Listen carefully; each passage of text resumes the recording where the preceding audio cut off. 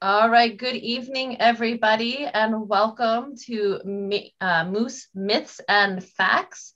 We're going to get started now. We're here with our Maine moose biologist, Lee Kantar, and we're going to be talking about some of the different things that we know about moose and some of the things that we think we know about moose.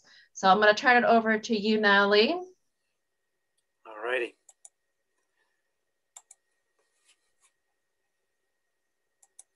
Dun, dun, dun. Here we go, some moose myths and reality. Well, thank you everybody out there in Quietville for tuning in tonight and for this little discussion and talk about moose myths and reality. Of course, the first reality about moose that many of you do not know is that when a moose is born, it's actually a white-tailed deer.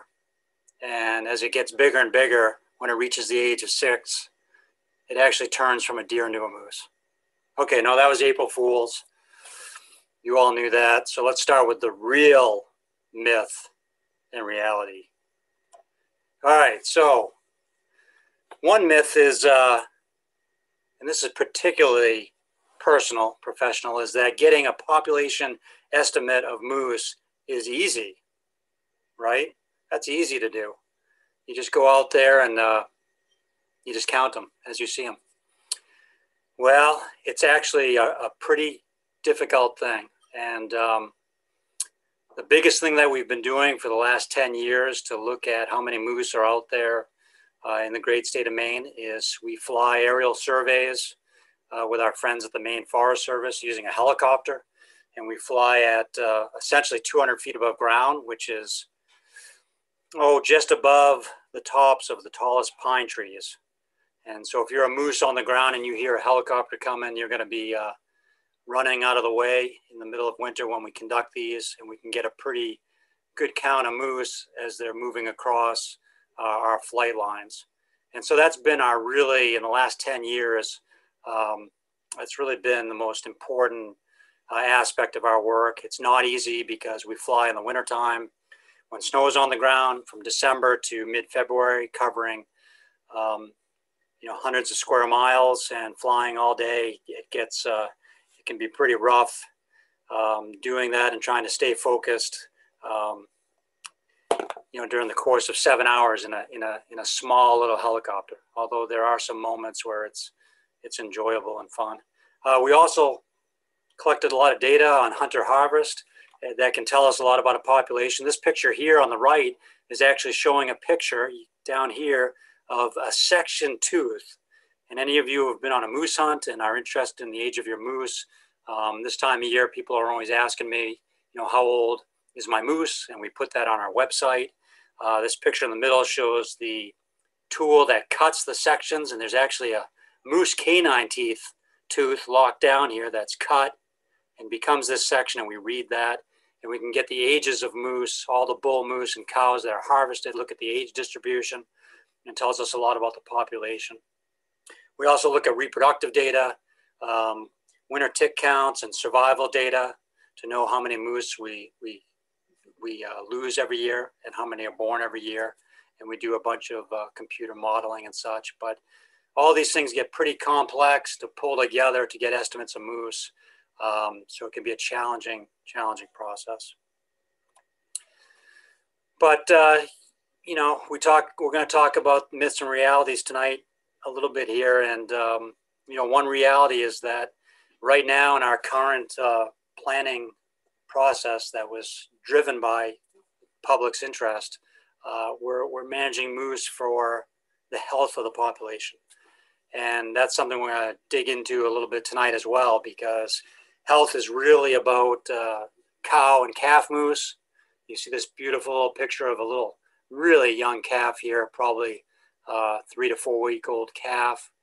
How these calves survive every year and how many are dropped on the ground in mid-May by the cow has the most significant impact on the moose population, and whether that moose population increases or decreases or stays stable.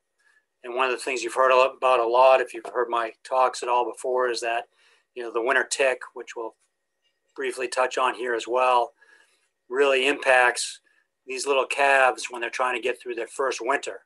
And actually right now, in the month of March, April now, is the worst time for the winter tick being on the moose and taking blood from these moose and impacting them.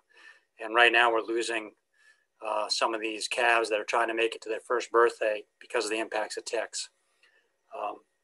So we'll mention that in our myth and reality slides. Dun, dun, dun. So another reality versus a myth is that Maine's moose population is currently stable. We've had a lot of talk over the years now with winter tick. And the interesting thing when we talk about how big our moose population is that it has been impacted by ticks, and we have lost moose, and we do have less moose in Maine than we had, about 20 years ago at the high point. But we still have a lot of moose because, the core range of moose, which is really when you get up towards Moosehead Lake, all the way to the Quebec border to the west and up to the Quebec-New Brunswick border in the north, is really where the bulk of our moose are. And so we've lost moose on the fringes when we get down towards southern and coastal Maine. But the core range is still holding pretty strong, but that's also where we're seeing a lot of impacts on the health of the population and what it does to calves, like I just mentioned, but also the toll it can take on cows that are pregnant right now and trying to make it through to May to give birth to a new calf. So just because you have a lot of moose or a high density of moose doesn't mean it's necessarily a healthy population. And that's something we've been learning sort of the hard way through our research over the last 7 years on moose and winter ticks. In this picture, by the way, that's a picture from the helicopter. That's actually 8 bull moose that are running away in a clear cut. They're all hanging out together here. And there's a nice picture on the right of a little bull, a calf, and a cow hanging out together in another area. Myth: because Maine has few large predators, moose will always experience positive population growth. In other words, if nothing's eating them, no tooth and fang out there eating up moose, adult moose, that the population is going to keep growing and growing and growing. Well, the crazy thing that we've seen here is that the little tiny winter tick is actually our predator. And that's the thing that's taking the proverbial bite out of the moose population.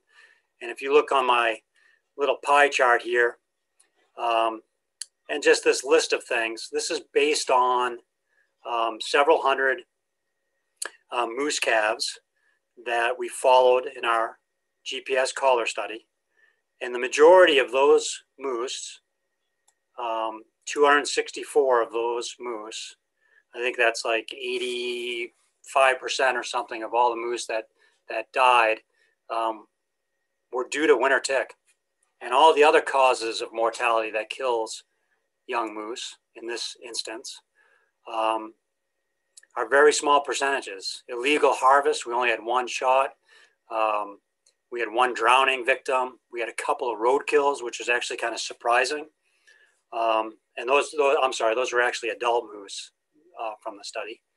And then we had some taken during the legal harvest. But really, this huge number here, 264, is the driver of what affects moose annually as far as causes of mortality. So really, really interesting to put that into perspective, that the winter tick is the big predator, so to speak, or I should say the tiny predator with a big impact.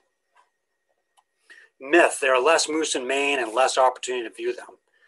Well, so this picture here, look at this moose here. Everybody, I can't talk to you guys, but do you see that moose?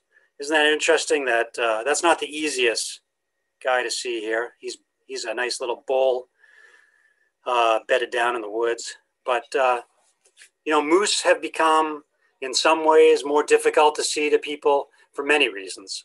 I mean, back in the 80s and 90s, there was much larger clear cuts. People could roll out into the big woods in the logging roads and see further distances. Now you drive some of the main logging roads whether it's the Reality Road or Rocky Brook or Pinkham Road, and there's not as much room to see out there, and that makes it more challenging as well. Of course, you know, with the change in climate and things, moose are difficult to see in the middle of the summertime. You know, people will see moose in the water and things like that, but if people are just going around in the woods trying to find a moose and it's 80 degrees out, moose are hanging out in a thick stand of wood, trying to hang out in the shade. They lie down like a big dog and get their whole bellies lying on the soft ground to cool themselves. Last year, when during our moose study, the collars are meant to drop off the moose. And when they drop off the moose, they send a signal, and I go pick up those collars in the woods. And I picked up a whole mess of collars last July. And I had people asking me in July, where do you see a moose? Well, where I picked up those collars was in woods so thick that if you were standing next to me, I wouldn't be able to see you. So how could I ever see a moose from a road or something when the moose in those woods are impossible to see? You know, and over the years, moose learn that perhaps they want to stay out of the roads, avoid traffic, avoid being approached by people. But moose watching, you know, whether it's trying to go see moose in ponds and rivers in June and July and August, that can be pretty good if you have a mode of transportation. But, you know, moose also are keyed in on early morning and evening before dark. And when the snow finally recedes and the moose woods come this month and into May, moose head towards mineral licks on the sides of the roads, and it's good to get out there at first light and be looking for moose, and as well as just before dark. Those are always good times to try to see moose in the moose woods or the moose roads next to the moose woods. Myth: all ticks are created equal. They're all equal in the sense that they're evil little buggers that are really kind of awful and disgusting. But the reality is that the three major ticks that we have in Maine are the deer tick, the dog tick, and the winter tick. And they're very different. Everybody knows the deer tick are the ones that we see, especially across southern Maine, coastal Maine, central Maine. They carry disease that impacts us as human beings, like Lyme disease. And everybody needs to be hyper aware of ticks and to do everything they can to protect themselves and their family against ticks and their dogs. My dogs are picking up little tiny nymph deer ticks right now outside of the Bangor area. They're active along the road ditches, and people got to be very careful. But deer ticks and dog ticks have a 3-host life cycle. They live for several years. Every life cycle, larva, nymph, adult, they spend on the back or of a different animal, a host, and they take blood from that animal. 3 different animals to complete their life cycle. These awful looking ticks that you see in the photo are adult winter ticks. And there's a bunch of females in here that are engorged with blood, and there's a couple, I can see at least one male in there that's not engorged. These are the adult winter ticks that are in their 3rd stage, feeding on a moose. And the thing about the winter tick is it lives for 1 year. The 3 parts of its life cycle, larva, nymph, adult, where they're taking blood, is all in the same animal. And that's why they're so bad. And not only that, but if an animal had a deer tick on it, you may get 5, 10, 15 deer ticks, a whole mess of dog ticks. Our poor friend the moose, when it gets winter tick on it, will have 50 to 70,000 ticks on them. And when you have 50,000 ticks on you and they're feeding with this much blood, each one of these adult females is about a mil of blood. A mil of blood, that it's like, where's my camera here? Oh, hard to tell with my hand, but it's a little bit of blood, and 50,000 of those is too much, and it overwhelms a moose's system and can lead to death in a moose this time of year when they're trying to make it to their first birthday. So one reality about winter tick is they have existed in Maine since, well, we can document it back to the 30s. So a lot of people ask us and say, is this an alien species? Is it exotic? Where did it come from? Well, we can document it in our files from the 30s. That's a long time, so easily 100 years. Winter ticks live from Texas to southern Canada. They're all over the place. But even though they've been here all these years, we haven't seen them impacting moose to the extent they are now until probably the late 90s. And then it became really apparent. And research done in New Hampshire next door around the turn of the century, around 2002, where they collared moose. They were finding a bunch of dead moose from ticks.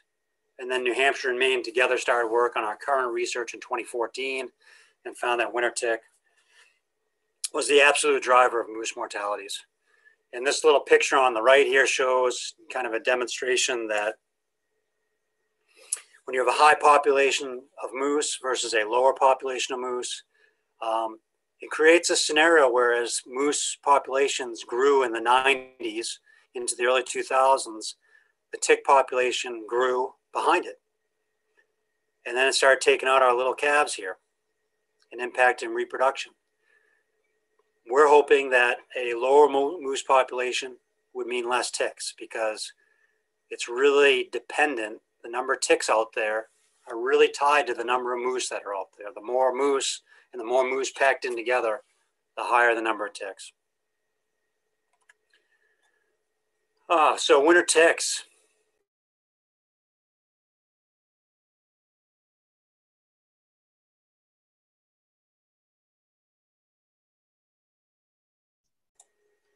There we go. Can you all hear me now? I think there was a I can hear you now. Was I mute the whole other time? Nope, just for when you made the switch there. Beautiful. All right. I got this awful picture of myself that keeps getting in the way of my actual pictures in this talk. So let me back up that one slide there. I already mentioned that ticks occur in a real variety of places, from the warm parts of Texas all the way up to the Canadian provinces.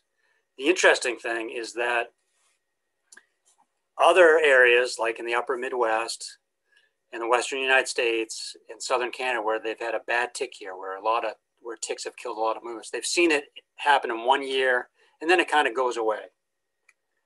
In our state of Maine, what we saw in 7 years of our research is that 6 out of those 7 years, we saw very high mortality rates of our calves.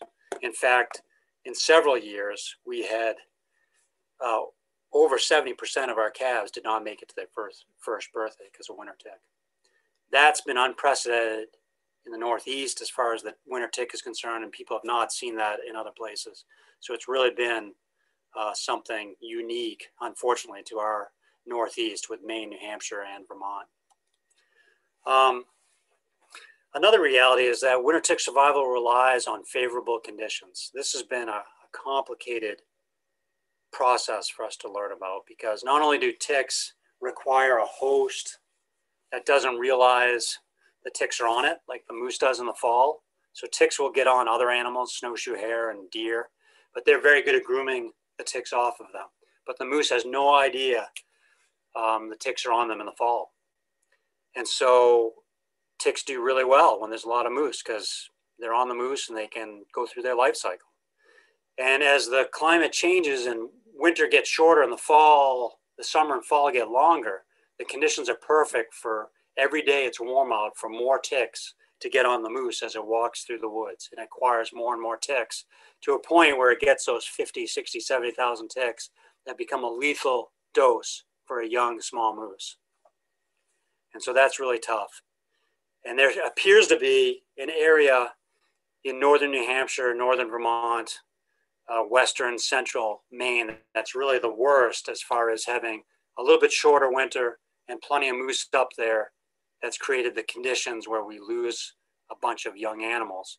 And then as you get further north into the far northern Maine, the impact is not quite as bad.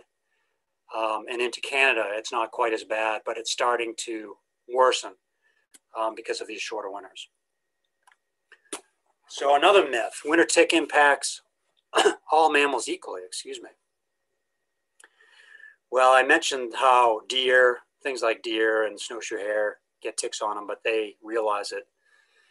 And, you know, of all the members of the deer family, deer, elk, caribou, moose, deer really handle it well. Elk, they can get plagued by winter tick, but moose are really the ones that get just blasted by these guys. And they're just they're not good at grooming themselves until it's too late in midwinter. That's when they really start feeling the nymphal ticks on them and start grooming. And that's a point where it's too late. And not only are ticks problematic because they're taking and removing blood, which causes a state of anemia, but in young animals as well as adults, it can cause excessive hair loss from the scratching and the irritation and the excessive grooming that the moose does in February and March. And if it's a really cold February and March, then those poor moose are losing the insulation, the value of their hair. And they're so restless, they should be bedding down and ruminating. They should be feeding. They shouldn't be standing up, being driven crazy by scratching and grooming themselves from ticks. A miserable existence if there was one. Another reality we'll talk about is that despite ticks impacting calves, adult moose survival is still high in Maine, even in the face of winter tick. So what I'm trying to show you here is that if you have 50,000 winter ticks taking blood from a 400-pound calf, and if you look at my picture on the right, here's a cow with twins. This twin on the left never made it. You can see the twin has its ears down. That's not a good sign. It doesn't have its ears down because it's mad. It has its ears down because it's in very poor health. This calf did not make it very long past this picture. Anyways, if you have 50,000 winter ticks taking blood from a 400-pound calf on the left, and those same amount of ticks taking blood from an 800-pound 800-pound cow, pardon me, who's twice the size in weight and has fat on her, there's a huge difference in blood loss. And you'll see this picture on my left is basically saying that a calf has to replace way more blood than either an adult cow or an adult bull. And that's a huge problem. Okay, so the size of the animal makes a big difference. These calves, when they go into winter time, have no fat on their bodies. There's no reserves for them. And these guys are all feeding on a diet that's mostly browse and is very low in protein. You need protein to build back your blood. And this cow entered winter, even though she had 2 calves, she entered winter in a pretty good state. She actually looks in pretty good condition, and this is probably a picture taken in March. So a very, very difference between the 2 sizes of these animals. So more myths, and these myths and realities were taken from questions we've gotten in the past from people who've tuned in to listen to some of our talks on moose. So the department works alone to determine the population trends and status of moose. Myth. Well, it's a myth because all of us in the moose world lean very heavily on each other to understand everything there is about moose. And in the past, if you didn't know something about moose or didn't understand a particular thing about moose biology, ecology, movement, or ticks, you'd ask somebody else. And we're very fortunate in the state of Maine that we have a long-term collaboration with the University of New Hampshire to look at winter ticks and moose mortality. We've been working with them now for over 8 years. I'm working with a postdoctoral student at the University of Cincinnati, looking at winter tick physiology and trying to understand what makes ticks tick. Sorry for that pun. We work closely with the University of Maine right here in Orono to look at blood parasites in these moose. We look at home range and habitat use, a lot of different things. And I'm also working now with the University of New Brunswick in Canada, Fredericton, New Brunswick, and Laval University in Quebec to also look at they are looking at moose ecology, movement, and winter ticks, and we share all of our experiences and information on how to do things better. So it's a real collaboration across the whole Northeast in the US and Canada. Another myth, resolving or mitigating winter tick impacts requires implementing common parasite control techniques. So we get this question all the time, over and over again, which is great because it shows us that people are very concerned about moose and that they've heard us talk a lot about moose and how can they help. And so people have always said, well, why don't you put a tick collar on the moose with pesticide, or have a paintball gun season and hit the moose with pesticide, or put out salt blocks with insecticide or ivermectin, et cetera, et cetera. Those are great ideas. In reality, tick collars and giving pills to moose, people equate that to our dog. And I have 2 dogs. I give them flea and tick medicine once a month. Both of my dogs get different pills based on their weight. And they get a Lyme booster as well. So they get preventative. They have a veterinarian. They get to see it once a year. Moose are wild animals, and we have no ability to inoculate, put tick collars on a 400-pound, 800-pound animal and change those collars out and do that work. Because really, to protect 1 moose or 10 moose or 100 moose is a noble cause, but it's not going to impact winter ticks. It's not going to change the trajectory of what's going on when you have 50, 60,000 moose across what's basically 10 million acres of forest. We can't spray the woods. We don't own the woods. It's privately owned. Spraying that would kill ticks, would kill every insect out there, ruin water quality.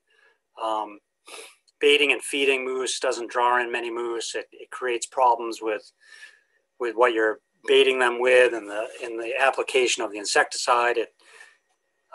We've looked at a lot of these things and looked very closely at them, along with our friends over in Canada as well. And none of them have been feasible or practical or cost effective or anything. But we continue to entertain those things and think very hard on it to find solutions. Controlled burns has been another technique that's been mentioned, and it probably works on a small scale, successful in grassland areas.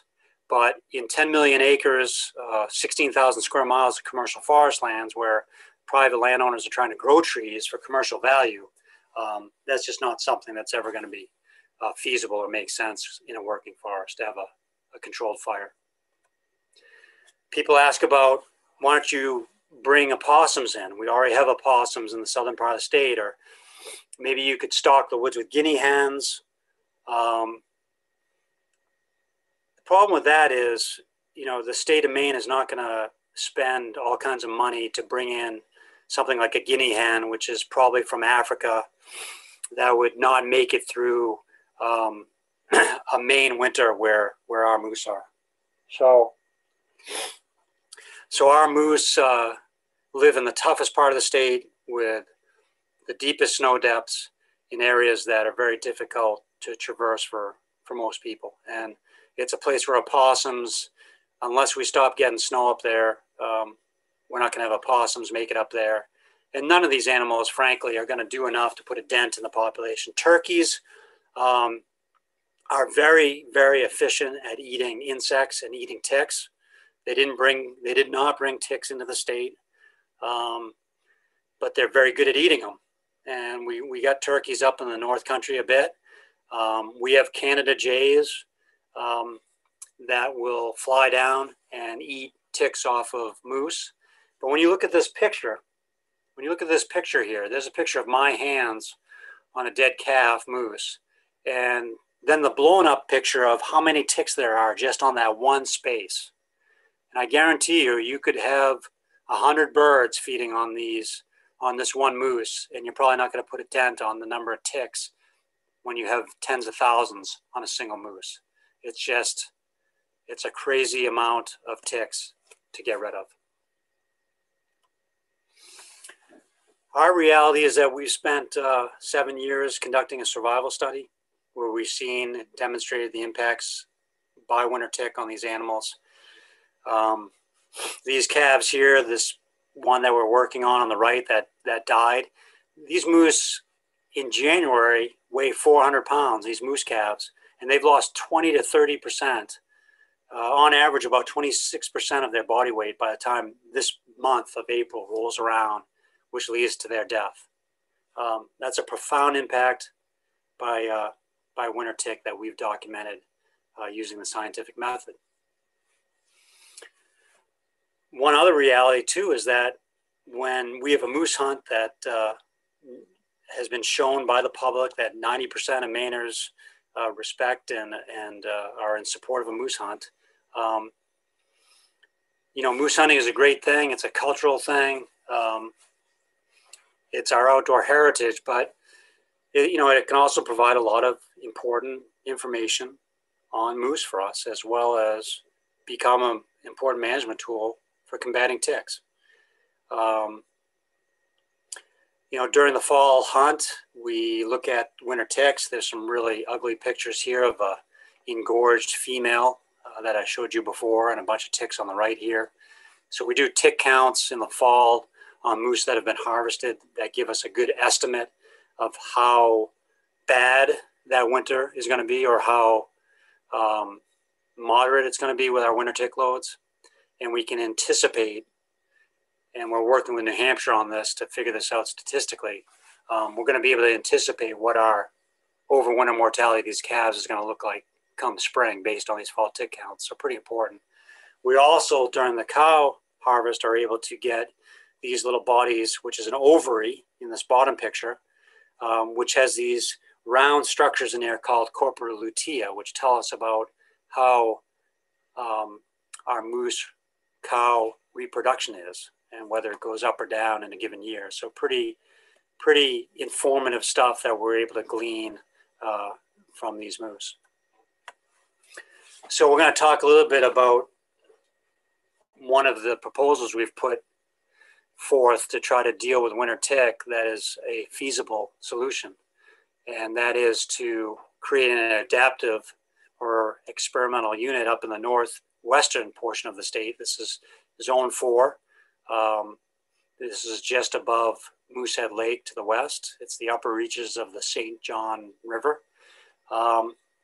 And based on science, we have chosen to implement a adaptive management unit in half of the study area, which comprises 6% of the moose range, which includes management districts 1 through 11 plus 19. So this whole area of Maine is about 16,000 square miles. And we're just going to increase cow permits in one half of this unit, 6% of the core range, to look at whether we can affect the impact of winter ticks by reducing the moose population in that area and trying to break the winter tick cycle. This is an area where we've had very low moose productivity because of the impact of winter tick. It's a good representation of moose habitat in the north and western part of the state. And it sits right in between our District 2, where we've had a 5-year study, and District 8, where we did 7 years of GPS collared cows. And 2 years ago, we started collaring calves in District 4. In our first year, we saw 38% of those calves died before their first birthday due to winter tick impacts. And right now, I'm following another 69 calves right now to see what their fate may or may not be due to winter tick.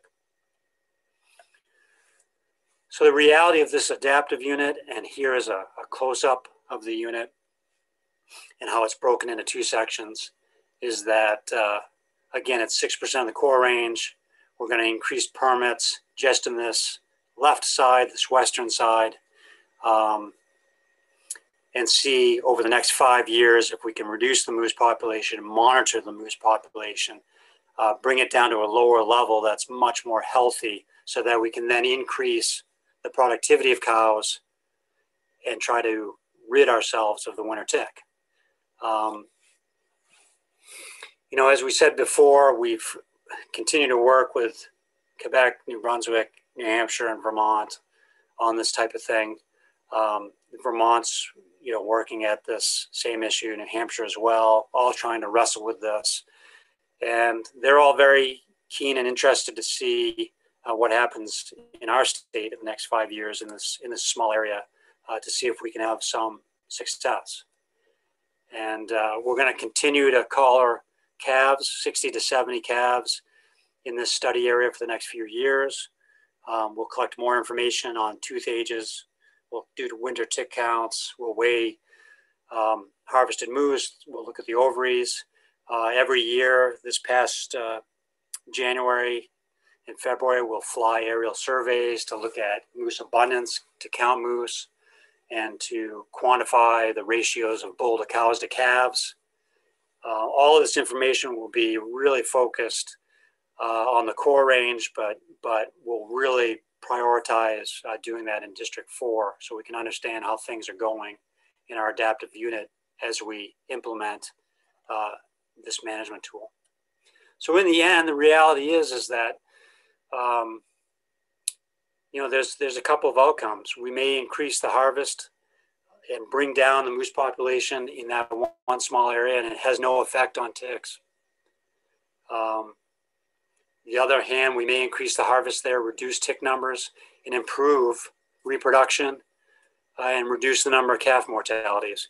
Whichever way it goes, it's a scientific approach that when all is said and done down the road here, we'll be able to look back and discover through scientific method the practicality, the functionality, and whether this is going to be an effective management tool or not to sustain a healthy moose population. So we're looking forward to that and seeing what we can do to really try to help our moose, even though that's a counterintuitive thing to be thinking about. The bottom line is that our moose population in that part of Maine is actually pretty high relative to normal moose populations across the North American range. And given climate change, shorter winters, in the increase in winter ticks over the last 10 to 15 years, this is the most reasonable, rational, feasible thing that we can implement to try to deal with it and demonstrate whether it works or not.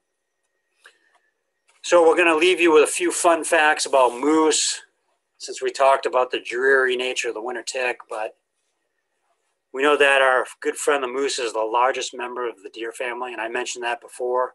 You can quiz people at the Easter dinner table this Sunday and ask them, what's the biggest member of the deer family? Or what are the 4 members of the deer family? And you can say, well, there's deer, muleys, whitetail, blacktail deer. And then there's caribou, that's a member of the deer family. And then elk, Rocky Mountain elk, Roosevelt elk. And then the best member of the deer family of all, which is our friend the moose. 4 members of the deer family. Fun fact about a bull, that dangly flap below the chin is called a bell or a dewlap.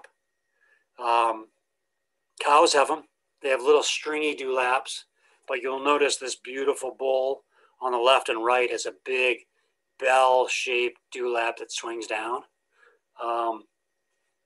During the rut in the fall, when they make pits and they urinate in these pits, when they're getting ready for the breeding season, these bull moose will stomp in these pits. They get really muddy, and all of the stuff in that pit, all the urine and everything that's in there gets thrown up on them and covers their chest and their dewlap. So their dewlap, and they'll lay down in the pit, and that gets to be really attractive for the opposite sex during the breeding season. So it serves a purpose to advertise that they're the baddest bull in town.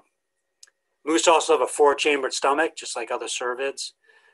That's a fun thing to actually look at. If you ever get the chance to look at the inside of a moose stomach, I know you guys are all very excited about that opportunity.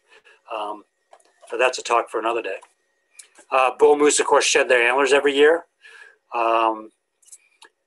And we have lots of shed hunters in the state of Maine who like to, this time of year, go into the woods and try to find those sheds. I like to do that. Pretty exciting thing to do. And then starting in about April, those moose, and this moose in this picture is going to start regrowing those antlers again, and they got to be good to go by the end of August, when the velvet and the soft antlers, they're soft during the summertime while they're growing out, highly vascularized, lots of blood flowing through them.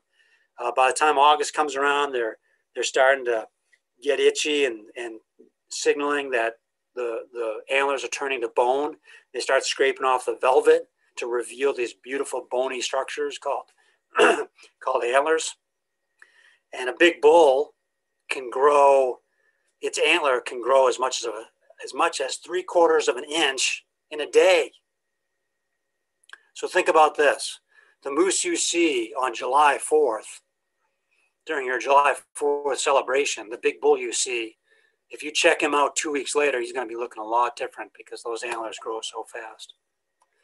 Moose can travel up to 35 miles per hour and are powerful swimmers.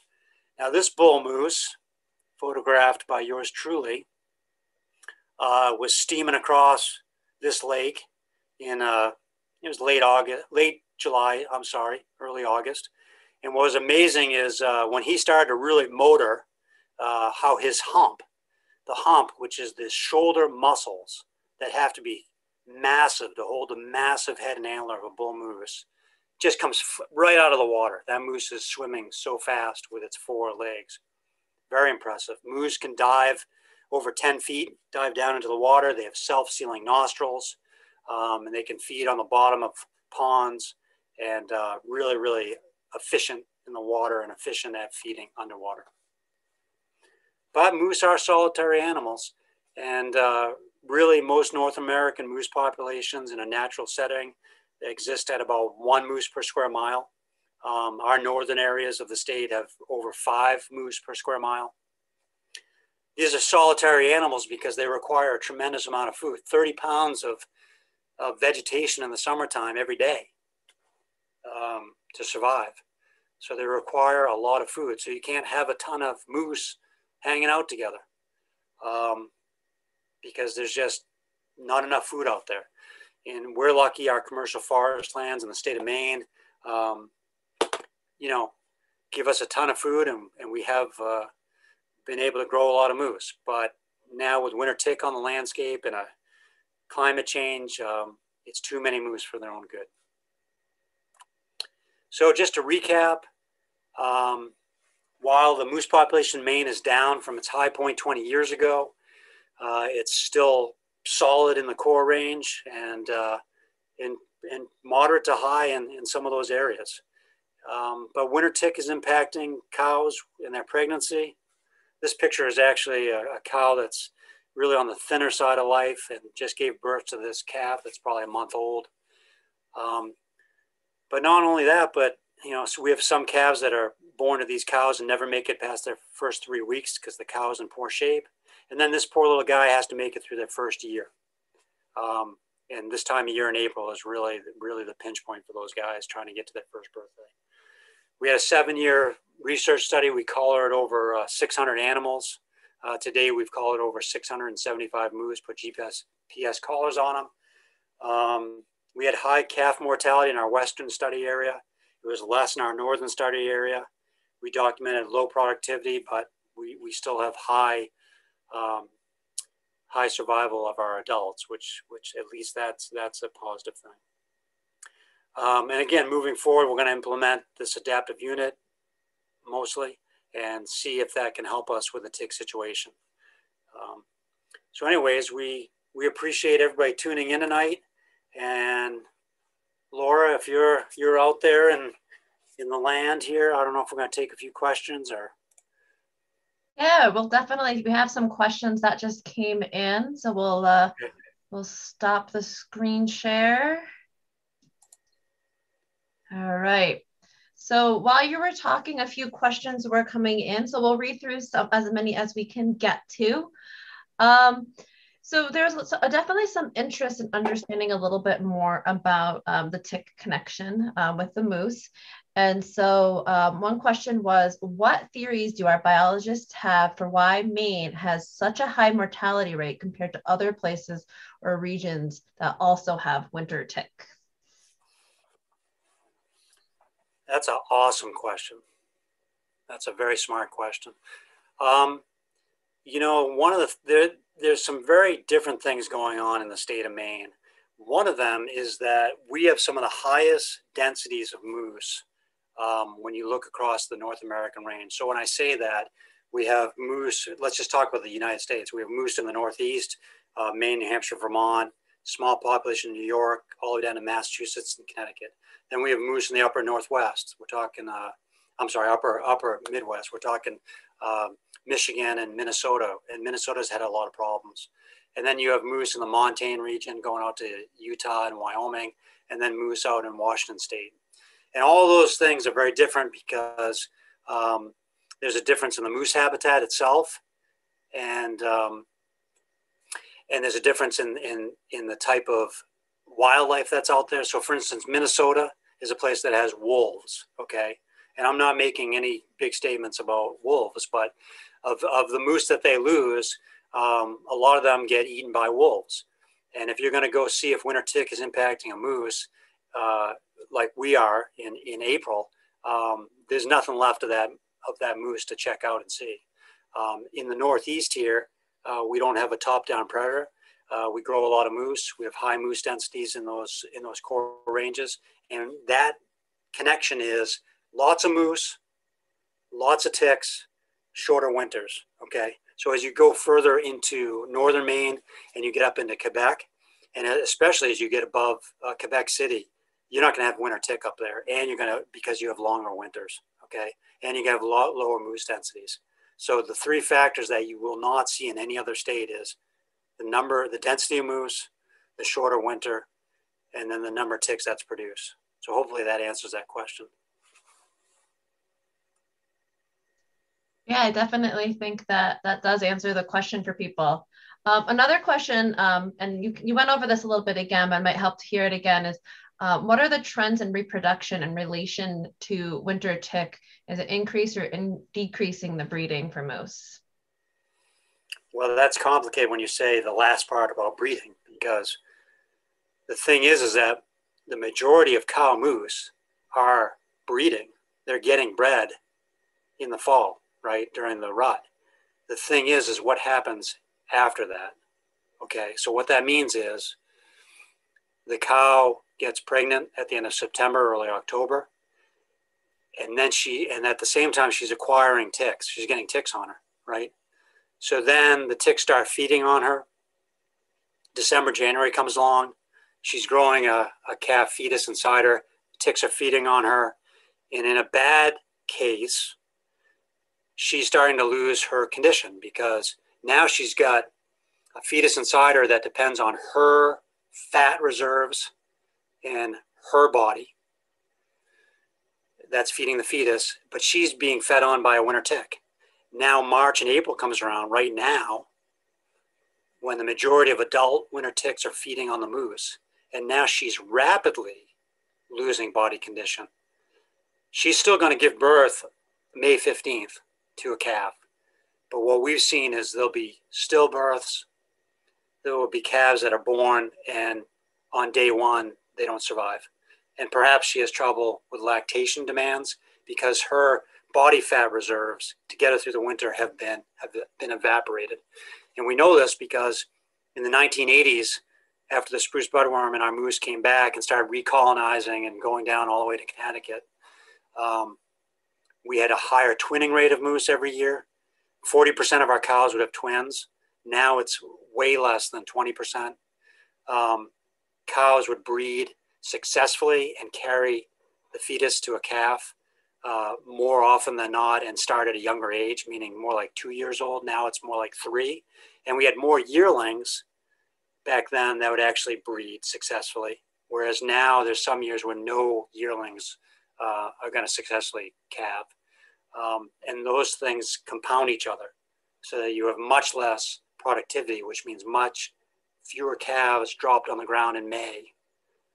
And if you're dropped on the ground in May and you weigh 25 pounds as a calf versus 35, you're probably not going to make it through your first 3 weeks of life. That's good. It's good information. It's a lot to learn, but no worries, people. This will be recorded. You can watch it again later. So another question does relate to ticks, and so the question is: so with a warming climate, can we expect there to be more winter ticks as well as other variety of ticks here in Maine?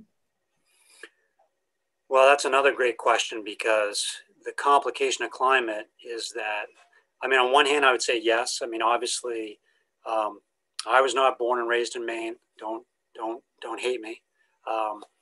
But you know, we know many of our neighbors, right? That, and even where I live, I've been here for over 15 years. Where 15 years ago, I was never worried about deer ticks where I live, and now it's a fact of life. And so that's one tick species. Now, the winter tick species is very dependent on, in the fall, it hatches out as an egg, and then it climbs up the nearest bush, and it waits in those bushes by the thousands for a moose to come by. Well, if you get an early storm that comes in, let's just say in October, you get a snowstorm that stays for 3 days and kills those ticks, that nukes all the ticks, right, that are out there in the North Woods in the winter tick. But if we don't get that, every single day a moose is walking through the woods doing its thing, and it's picking up 1,000 ticks here, 1,000 ticks there. And then tomorrow it wakes up and it goes through the same thing until the weather gets so severe that it shuts down the curtain and no more ticks are able to get on the moose. And that's a problem. And the climate folks at the university have said that the data shows that summer is now extended 2 weeks. And that 2 weeks more means there's 2 more weeks of ticks getting on a moose. So instead of the moose having 10,000 ticks on it now, 2 weeks later, I'm talking about in October, 2 weeks later, instead of 10,000, now it's got 30,000 ticks on it. And that may be a lethal dose for that moose, you see. So that's a problem. But where in Maine are we going to experience the most shortening of winter? And is that precipitation going to come as rain or snow? That's going to be a big determination too over the years. So on that note, some people were curious about how the department is studying moose. So like, how large a role does inland fisheries and wildlife play in the study of moose? And are there ways that people can help submit photos or observations or anything like that of the moose in Maine? Well, that's a good question. I mean, you know, I pointed out the fact that I work right now with 4 different universities, let alone doing our own research here that we've been doing for quite a long time. So, I mean, research, you can call research different things. Our core research is when we put GPS collars on moose and monitor those moose over time, go in and recover a dead moose to do a necropsy and figure out what's going on physically, physiologically when we have that moose on the ground. But we also do research and management, where we're doing every year aerial surveys, where we're conducting statistical counts on moose, where we're evaluating reproduction and productivity and all that. So we have a very, in the last 10 years, an extremely active management program, on top of sharing information and learning from our colleagues and neighbors, especially here in the Northeast, as well as collaborations with the universities and all the work we do. So there's another part of that question, though. People were wondering if there's a way or a they place can help to submit any kind of help or photos. Yep. So, you know, I once in a while I'm always interested in interesting things that people see with moose. One of the future things that we're just starting to look at that may have a role or may not down the road, that many people do now is obviously camera trapping, remote cameras. And the scientific community has been working very hard on putting together significant networks of remote cameras to actually statistically look at occurrences of all kinds of species, as well as get estimates of numbers of animals. And moose may be one of those. We're going to be working with a, dare I say, 5th university on this exact question. And I could envision a role down for more citizen sciences to send in their information. So we're always curious, and we're always willing and able to answer questions that people pose with things that they see in the woods on moose. For moose, it's all about moose. No, that's great. And anytime somebody feels like you have something to share, you can always contact the department. And it's always nice to know that people are keeping an eye on the wildlife as well. So we do have a few more questions. We do want to be mindful of the time, so we'll just ask a few more here. There was a question about if you see a moose when you're hiking, like you accidentally get too close to it, what's the best thing that you should do? And like, should you walk? Should you run away? What should you do if you encounter a moose? Well, you can definitely, and I've been there, where you can, by accident, get too close to a moose. Really close. And the best thing to do is to literally stop and start slowly backing away. If a moose is very good at acting like it doesn't care until the second it really does care, and it can turn and be very upset very quickly. And so moose need to be given their bubble, in a big bubble, because what you key in on is on their backs, just like dogs. They will raise their hackles. They will take their eyes, white of their eyes, like this, and start making googly eyes at you. And then they'll take their ears and start doing some crazy things, which then you're way too close if you're seeing any of that. And a moose can charge somebody. Now, that being said, for 7 years, 7 summers, I had young folks working for me in the summer who would sneak in on radio-collared cows to see if they had calves with them. And everybody hears, what's the most dangerous animal in the woods? Well, it's a cow and a calf. I would maintain that a grouse that explodes out of the woods is the most dangerous animal, because it'll give you a heart attack. But the cow with the calf, what we saw is that it's a 50-50 thing. 50% of those cows will run away with their calf like any smart deer would, but the other 50 will look you and say, you're going down. So the advice is to slowly back away, look for trees to get behind. And if a moose is starting to be aggressive, you need to be hooting and hollering, because the vision of a moose is certainly not good straight on, because it's got a big bucket nose, but it sees you from the side. You need to let it know that you're a human being and you're backing off, and I don't mean anything. I wouldn't run away, because if you run and trip, then you're in a compromising position. And moose like to stomp with their front legs, and they like to stomp down with their rear legs. There you go. Oh, that's great information, especially as people are making their way more out into the woods with the warm weather. It's always good to know what to do around different wildlife. We'll just do 2 more questions here. And you did mention just now something about collared moose, and somebody was wondering, is there someplace they can find information about collared moose? This person in particular had seen one in their yard, and they were wondering how to find out more information. Well, there's 2 ways. One is, we have on our department website, we have some information on our moose work, and a really nice page on moose and everything about moose. That's always one way. There's always the ability to send an email that gets to me. And so if you had a moose with a collar on it, and you saw, most of these moose have ear tags. So if you had a ear tag number or a location, your town where you live, where you saw the moose, and that gets to me, I'm very happy to respond. I always respond to people and give them as much information about that particular moose that they want. So that's a fun and very interesting thing. Lots of history there. Yeah, that's a great way for people to learn more about an individual moose. That's really great. All right, so we'll do one last question here. It is just past 7:30. And so the question was, do moose really like to lick the road salt, and why? Yes, they do. Moose, when they come, especially when they come out of the wintertime, have a, a incredible appetite for salt. Okay, and that can be in many forms. And moose will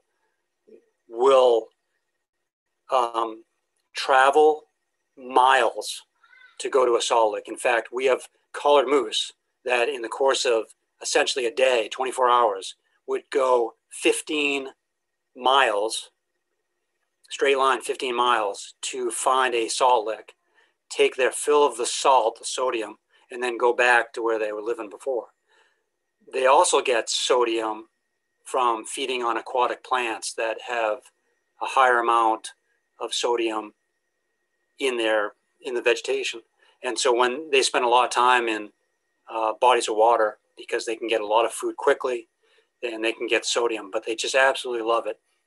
Now, interestingly, I was giving a talk in Jackman in December years ago, and we got a slight bit of snow and ice storm.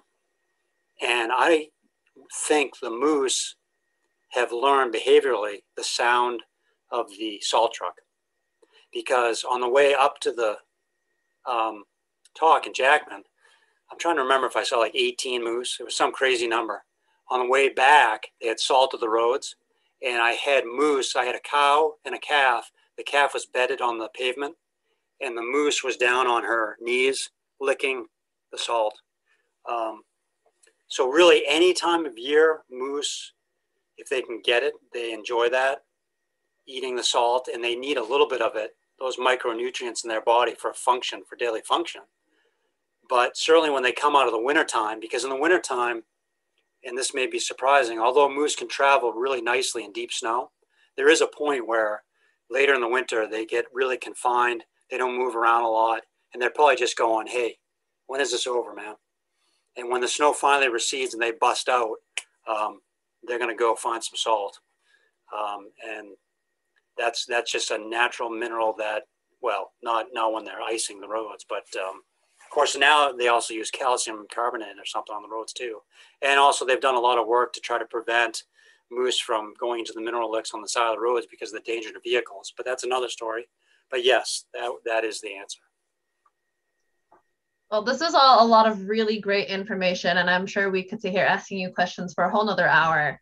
But we will have more information for all of you soon about moose and other animals. I just want to thank you, Lee, for joining us tonight. It's always great to hear from you and learn about the moose in Maine. Great. Thanks for joining us. Yeah. And I just want to remind everybody that we do have some more presentations coming up if you enjoyed this one. This coming Saturday on April 3rd at 1 p.m., we will have the next in our spring series on our YouTube channel. It's going to be Moosehead Lake Shore Spawning Brook Trout with our Regional Fisheries Supervisor, Tim Albright. And that'll be April 3rd at 1 p.m. right here on our YouTube channel. And you can check out more, and we'll put a link in the chat so you can see all the different ones coming up. It's like about one a week or so. So some great information coming up. So we'll hope you're joining us for those, and everybody have a great night. Thank you.